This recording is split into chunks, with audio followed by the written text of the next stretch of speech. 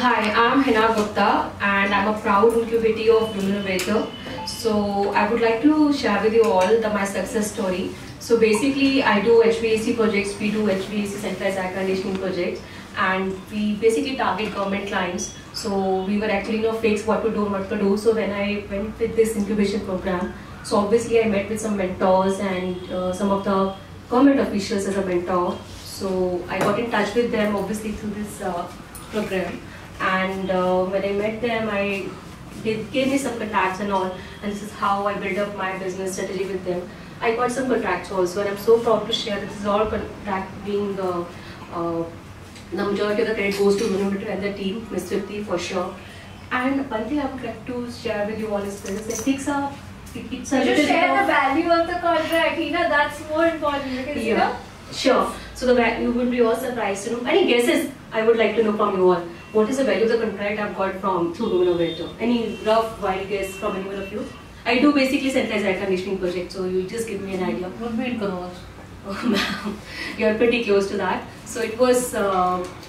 We are expecting some multiple orders, but the first order was worth somewhere around 50 lakhs. Very so good. This was all. It's expensive, so it has to be that. But then genuine work being done, that's great. Of course, ma'am. So this is what we have done. But one advice I would like to share with you all is this: it takes a time-taking process. When you work with government or private or any other sector, what we feel like I've seen so many so many entrepreneurs, and they want result.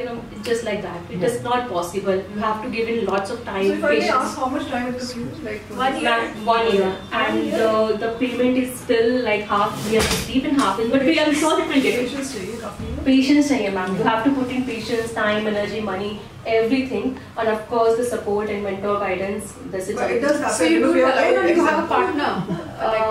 Yes, someone from the family.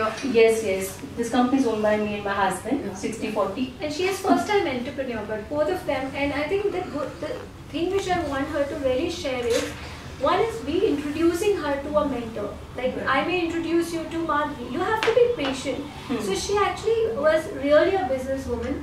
She actually made that mentor really be interested in her being pitched to government procurement. There was a cost she was ready to pay to the mentor without even getting those contracts. That made that mentor very interested to push her in different times and different products and projects, So I really salute her that the same mentor was given to a lot of other people.